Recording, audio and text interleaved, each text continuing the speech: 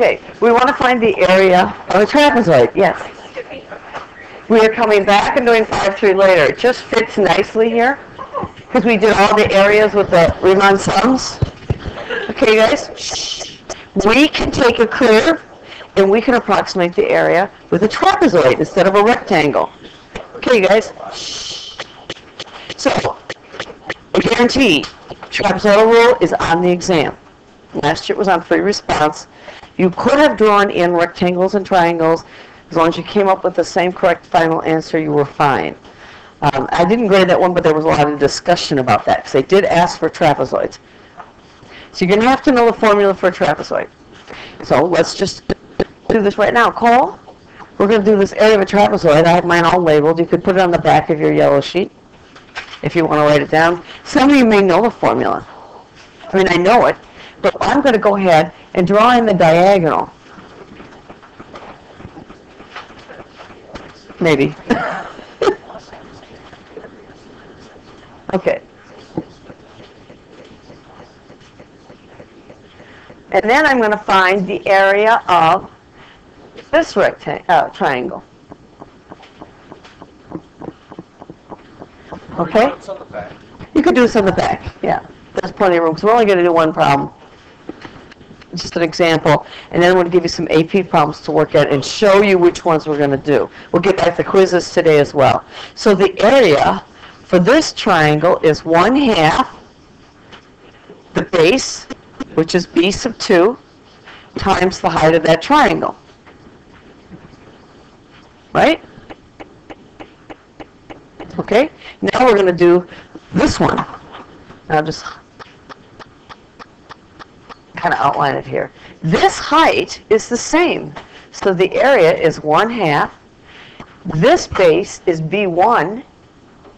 And this height is also h. And then I'm going to add them together.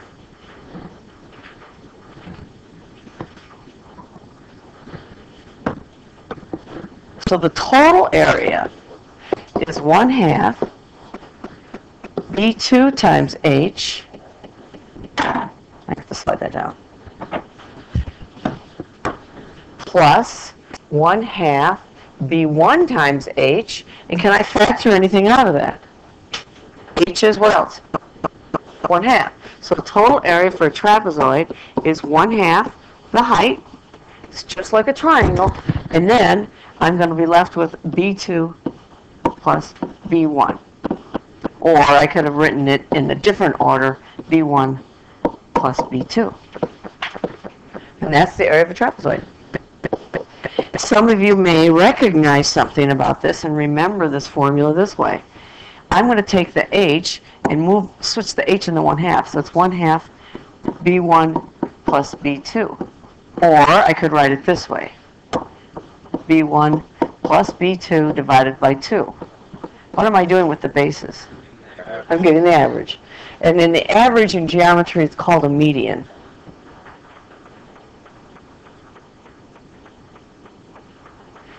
But anyway, I'm not sure about my spelling. It's the average of the bases. So it doesn't matter to me how you remember it, but you need to remember it. If you forget the formula, you just go back, draw the picture, and say, oh, yeah, that's it. Some explorations how you cut this triangle out and move it over here. Or make it, they do that. I like this way better. So, because it's pretty easy. So let's do a problem. Whoops, that's not what we're doing. And I'm going to take my picture out of here, and I'm going to start it all over again. And we're going to do y equals x squared, and we're going to change it a little bit. I know that your problem says between 1 and 2 and 4 trapezoids. Let's find the area from 0 to 2 of x squared, and we'll do 4 trapezoids of equal height. Now on the exam, they may not all be the same height. You have to look at the table and what you're given. In this case, I'm going to actually do that. And then I want to see if you can figure out if it's an overestimate or an underestimate. So I'm going to draw that. And you're going to want to draw it.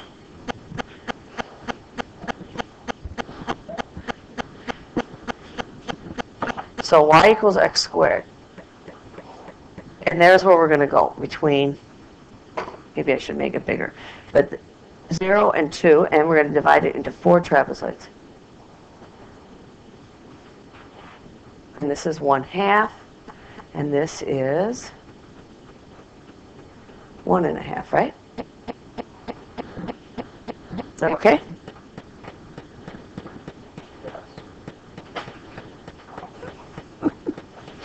And I like to start with the trapezoid over on the right side, because I'm looking at the left one going, that's not a trapezoid, is it? If I draw this one, is this a trapezoid? No, it's a triangle. But it's a trapezoid if you think of this, one of the bases being 0. We'll talk about that. Okay. So I'm going to draw on this trapezoid. And then I'm going to draw on the next trapezoid. And I'm exaggerating just a little bit. Oh, let's see. Do I have any other colors here? No. And then I'll do this trapezoid. Now, can you tell if it's an overestimate or underestimate? And it's really close. I had to exaggerate a little bit. Now, what Mrs. Hersman says, and I like her idea, is just take one trapezoid. Obviously, I don't want to use that corner. And draw one big trapezoid, and you'll be able to see if it's an overestimate or underestimate. Is that over or under? It's over. And it has to do with concavity. But I just show the pictures. I don't memorize that. And you might think, well, this is a really good approximation if I get lots and lots of trapezoids in there. But actually, the error is less using the midpoint rule. Because this is always going to be over. The midpoint is going to have some over, some under. It's going to balance out. So let's figure out the areas for each one of these little guys. Now, make sure you remember that I changed it from 0 to 2 instead of 1 to 2. And remember what this integral means. It means what? Find the area under the curve from 0 to 2. Actually, I'm not bad about this. I should say find the signed area. Area from 0 to 2. Okay, so let's do the first one. I'll try and be good about keeping the colors the same. Okay, so this one is 1/2, because it's 1/2 base times height. How big is this base? 1/2. And the height of this triangle is going to be the value of the function at 1/2, right? Now, the problem we have with the trapezoids is I'm going to pull this guy out. Okay, I'll do that one. And this distance right here is the height. If I rotate it, you'll see that.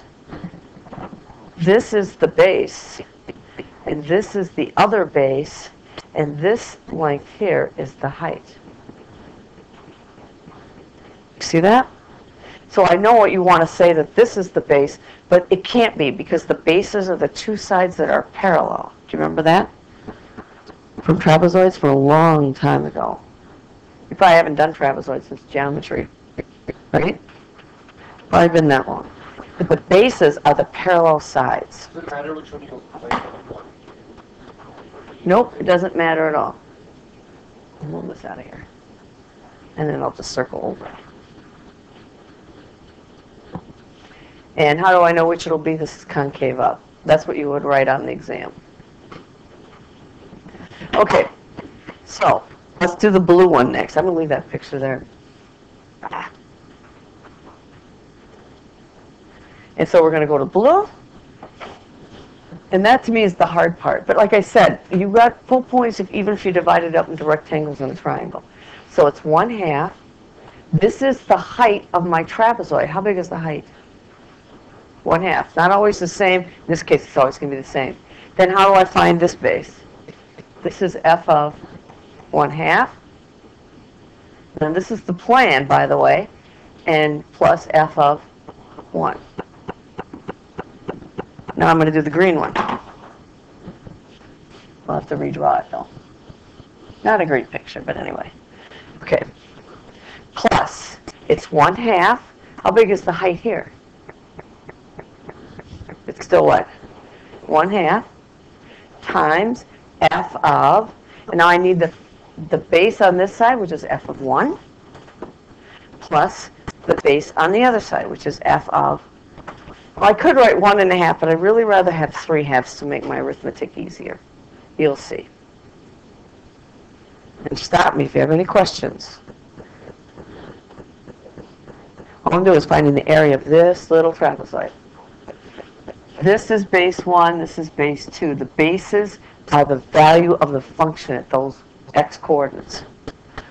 Okay, plus, you got one more to go. I got to do this last one. It's 1/2 from the formula. What's the height of this one? 1/2. And then it's f of this value plus f of that value. Now that's the plan. You get a point for that. You get a point for demonstrating, trapezoidal rules. We don't multiply by the distance between the things like we did for the other. Yes, we did. That's the 1/2. That's 1/2. It's not bad. This is the h. This is 1/2. This is h right there. That's the distance between these two x-coordinates. And then this is f of, or this is base 1 plus base 2. It's the same, right? Okay, ready? What can we factor out of this thing? Hey guys, what can I factor out of this? The height, 1/2. How many 1/2s? 2 of them. I have 1/2 times 1/2 in each one of these terms. So I'm going to factor out 1/4. And then I'm left with, and you'll see a pattern here. Really, the first one is f of 0. But that was 0. You don't have to write it, but you won't see the pattern. Oh, I should have kept that in red. Okay, so it's this one plus, then I'm going to do this one, which is f of 1/2 plus f of 1. It's not hard, it's tedious. It is tedious. Plus, now I have f of 1 from this one plus f of 3/2. And then I have the black one, which is plus f of 3/2 plus f of 2. All I am doing is making the arithmetic easier. I don't have to do this. I could evaluate everything and just add it up. Perfectly fine. You have to put the points in, though. Now, remember what f of x was? X squared. It's x squared. Now, do you notice anything? There's some patterns here. How many of these do I have? I got 2 of those.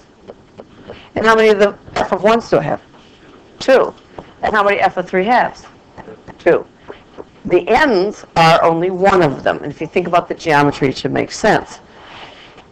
Now, last year, some students wrote down the trapezoidal formula. You can look at that in the book if you want, but they got 0 credit for it. You had to do the problem. So you don't have to know the formula. So don't even go there. It's much easier than that. So f of x is equal to x squared. So I'm going to clean this up. It's f of 0 plus 2 times f of 1/2 plus 2 times f of 1 plus 2 times f of 3/2 plus f of 2. I'm only doing that because I want the arithmetic to be easier. You don't have to do that. So f of 0. Now f of x is equal to x squared. So what's f of 0? 0. And this is 2 times, I'm going to substitute 1/2 in, I'm going to square it.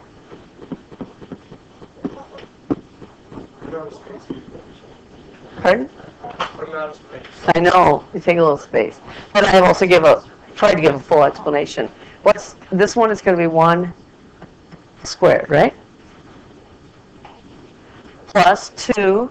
Now I'm going to substitute 3/2 into x squared, so it's going to be 3/2 squared. And then I'm going to substitute 2 in there. Because the function's x squared. These are the x values, right?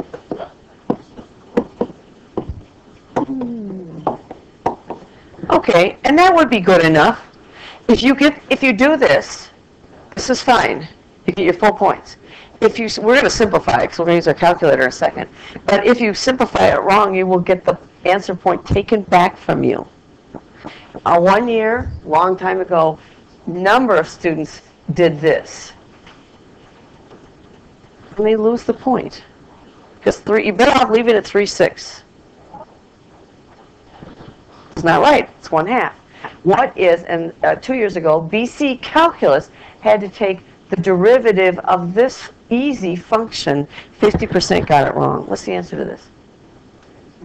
3x squared. What do you think they wrote? They did 3x squared plus 1. Because the stress of the exam itself will make you do ridiculous mistakes. Because I know you know that. But it's kind of silly. I'd say 50% got it wrong. I was in shock that it was that high. I expected maybe a few, but not so many. This is BC Calc. They've already had a full year of Calc. AB, okay, I could see a little bit more, and that was easy. Now, if they wrote down the derivative of x cubed plus 1 is equal to 3x squared plus 1, they were still eligible for more points in the problem. If they just wrote down the derivative 3x squared plus 1 and didn't somehow indicate they were taking a derivative, then they were done. They didn't get any more points in the problem. So you always want your intention known. And it may seem silly to say, okay, I'm going to do the derivative here, I'll just write it down. Tell the reader you're going to take the derivative, and if you do the derivative wrong, you're still eligible for more points. It'd be nice to know that before you take the exam, wouldn't it? Now you know, and I'll try to remind you before the exam. Okay, but we want to do this because we can, and we're going to use our Riemann program on our calculator to check our answer too. And if you don't have that program from me, I'll try to get to you during the class, but it might be tough. Okay, I can cancel out one of the 2's, and I'm left with 1/2. That's 2. You guys like to make that 9/4, and then you make it 18/4. I'm going to cancel out one of the 2's, which will leave me 1 2 here, and I'll still end up with 3 squared there. So that's going to be 9/2. You okay with that? Plus 4. Then I'm going to add the whole numbers. 2 plus 4 gives me 6. Then I'm going to add the half numbers. Half plus 9/2 is 10/2. But that's just 5.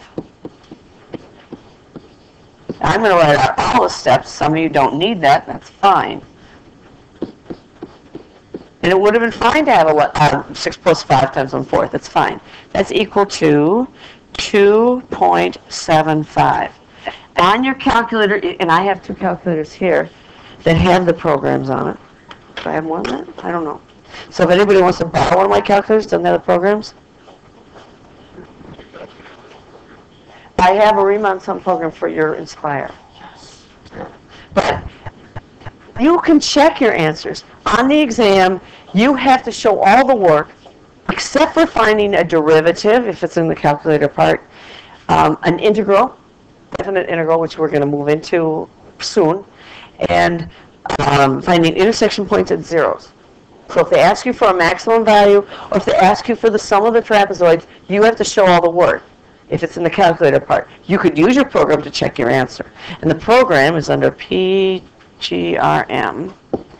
and it's Riemann.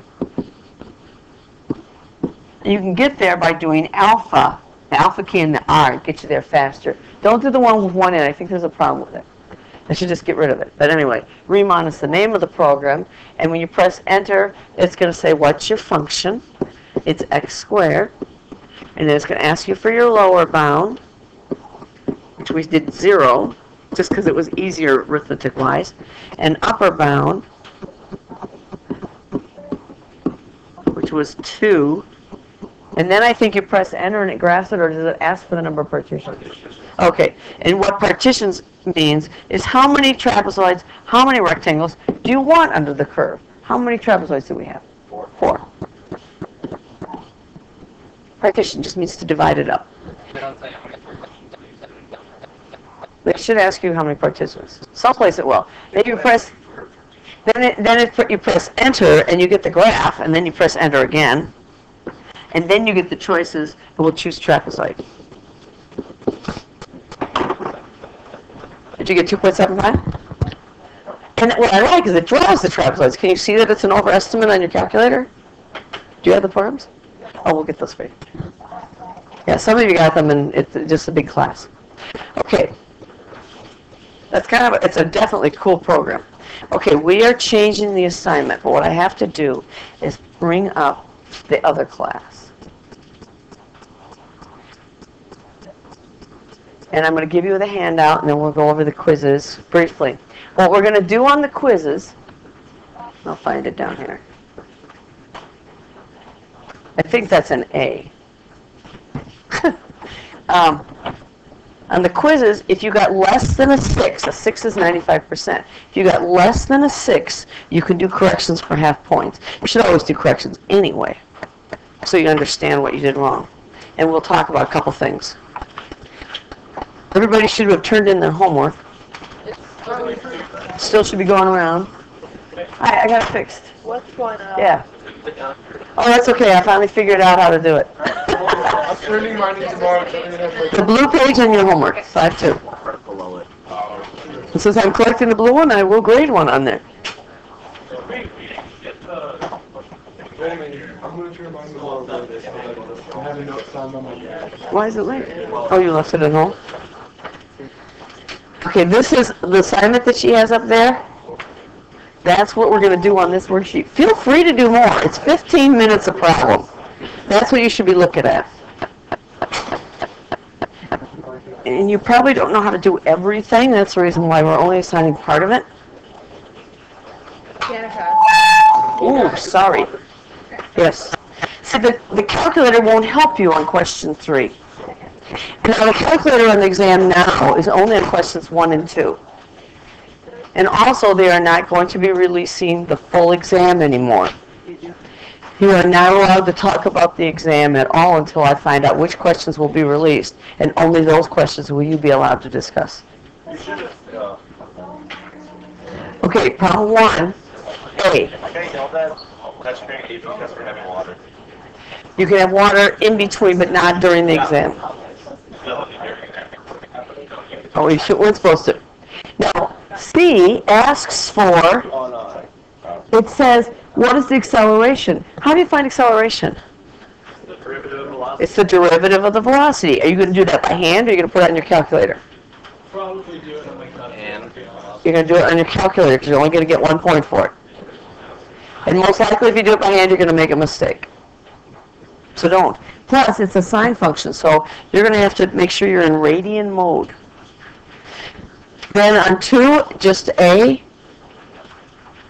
3, A and B. Are we supposed to do 1A or? Just those parts. 1A and C. 1A is not. 1A is not. Yes. No. It's a midpoint. Riemann sum. B is acceleration equal to 0, but you don't have to do that. Mm-hmm. Yeah, this is a all these are calculator problems, I believe. We get our quizzes back? No, number 4 is not a calculator problem. Yes.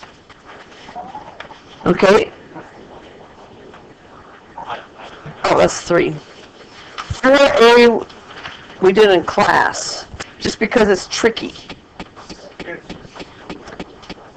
And then 5A and C, 6. She forgot to talk about this, I think. Oh no, A and D. You can't really do B. You could do a trapezoidal sum. It will not give you the average number of people. It'll give you part of the way to get to the average number of people. So you could do that if you want. Eventually, we're going to do all these. Tomorrow. Mm-hmm. And she should have put in it. Oh, and here's the textbook. Notice, just 3 problems out of the textbook because we feel that the AP problems are far more valuable. Because you understand how to do a trapezoid, right? Better to do it in context. You don't need a lot of practice finding areas of trapezoids under the curve. So let's look at 4A right now. And then I'll hand back quizzes and your homework, because I should have given it back yesterday. But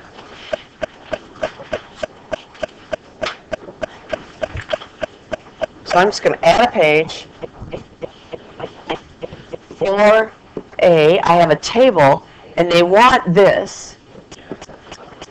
The intervals 30 to 60, and let's get this right.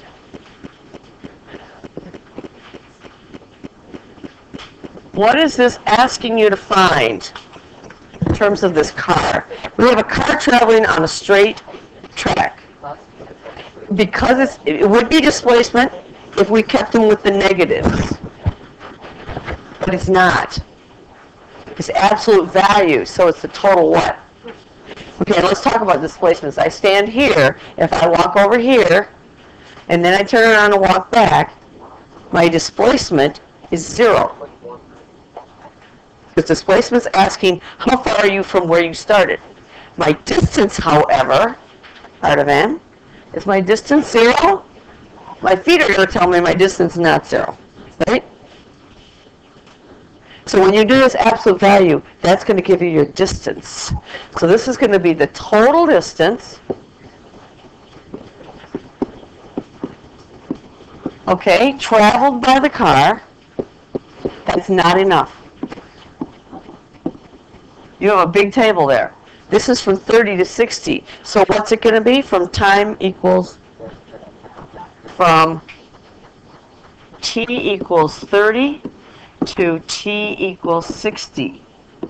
Didn't ask for units, but always does, using appropriate units. What are we measuring this in?